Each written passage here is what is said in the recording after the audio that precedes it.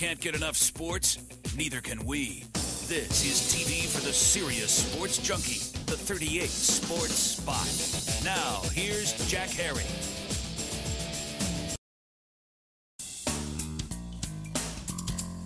All right, welcome back, everyone. We are visiting with Royals former third baseman MacNSeitz, and I'm sure you've heard of MacNSeitz, a wonderful facility in the south part of Kansas City. And, you know, we were out there the other day. Our producer, Justin Unell, went out there, and they took a photographer, and I couldn't believe the equipment you've got out there. And I want to show some of this, Kevin, and just have you go through it, the way things have changed and what kids have. Looks like a big TV screen, but there's a ball that comes out of there. Right. This is called the ProBatter.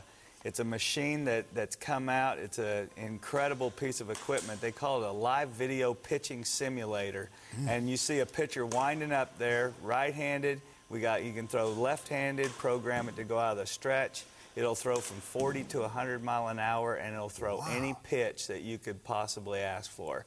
I mean, it is absolutely amazing. And, you know, we got 6 to 8-year-olds that come in that we can program it down to machine pitch age and then all the way up to a major league level. And it'll throw change, curve, slurve, cutter, slider, splits, the whole deal. It's unbelievable. But you put kids at 6 years of age on this? Oh, yeah. Yep. They get right in there and get after it. But you can establish timing, and it's just exactly like you're facing the guy out on the mound. I mean, you see the wind up, the release, the ball comes right out of that hole, and you can learn the timing of when you start your load, when you have to start your swing, picking up the release point, the whole thing. It's some of the amazing. Major leagues are using this too. I saw in spring training, right? Yep. They're putting them in there. Several major league facilities have them. There are several major league players that have them in their homes as well. But, you know, for us as an organization, we have, 14 competitive teams that travel nationally, and we do pretty well. But when we get up against the best of the best in World Series, we can face pitching that we haven't seen before that, can shut us down.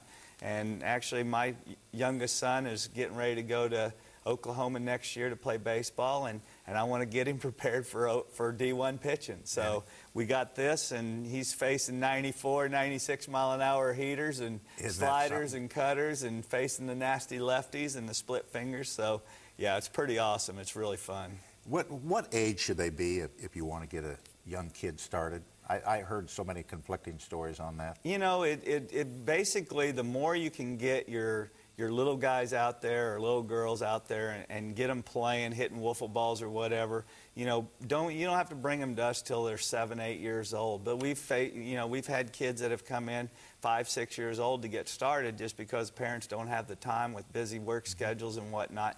And we'll come in and get them going. But most of the time, I'll see some really young ones come in, and I'll have a talk with the parents, say, look, we're in business to make money, but yet at the same time, you can really get as much benefit going out in the backyard having some father-son time. Always good to see you. Thanks so much for coming in, Kevin. MacNSeitz, and we'll be back to wrap it up on the Sports Spot right after this.